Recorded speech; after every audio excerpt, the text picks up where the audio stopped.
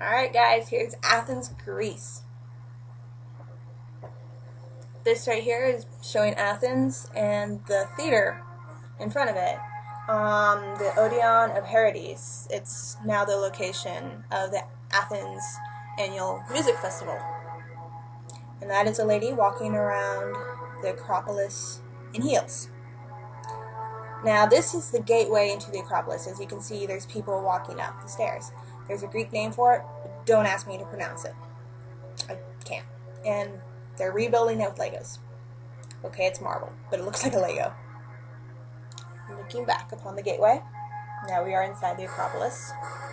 Now this is the old temple. It's actually built next to the foundation of the old temple of Athena.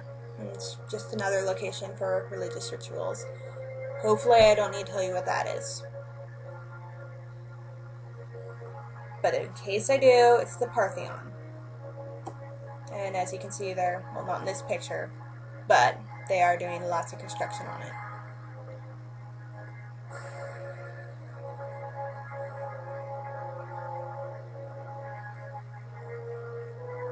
This is the temple of Zeus. And this is a temple to the Greek god of fire.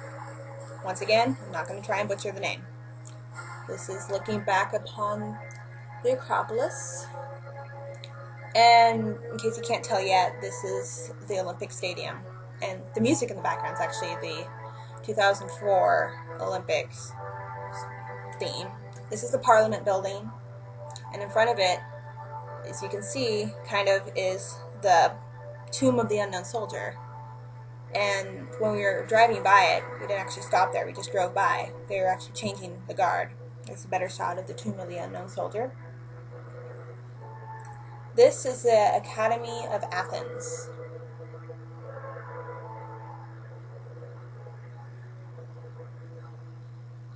This is the University of Athens.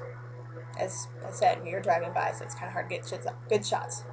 This is the Athens Library. And as you may know, Greece has been going through a lot of riots, and there's evidence of it, definitely. That is my cousin in a toga.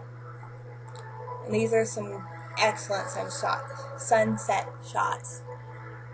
Greece was the best place to get pictures of the sunset. It was so incredibly beautiful there.